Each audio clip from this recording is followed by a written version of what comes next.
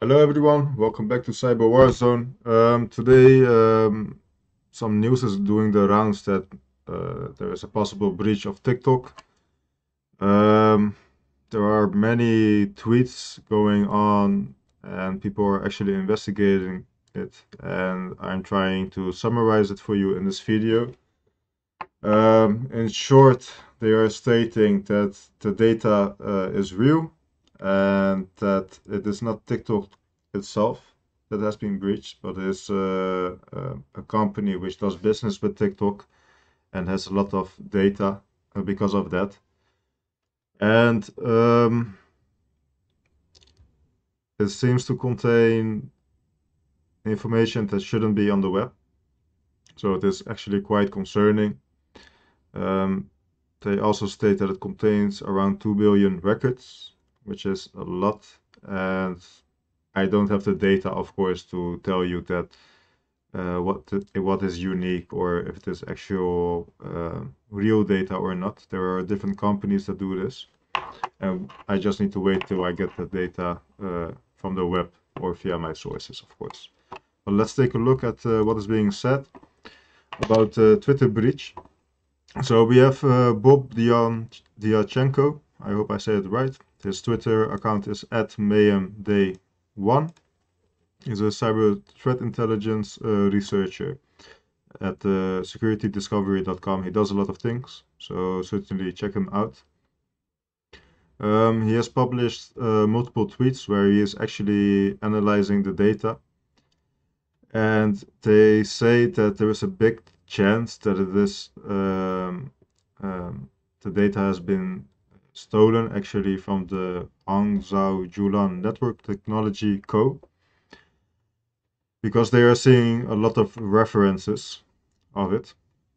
We also have some Twitter accounts like Anonzen Kirasek, which is stating it on Twitter. We have the Daily Dark Web on Twitter, which has also stating that the hacker seems to be against the West. So the nickname of the hacker seems to be against the West. And the dataset includes 1.6 billion records. And again, they have some screenshots. There is a GitHub account with against the West.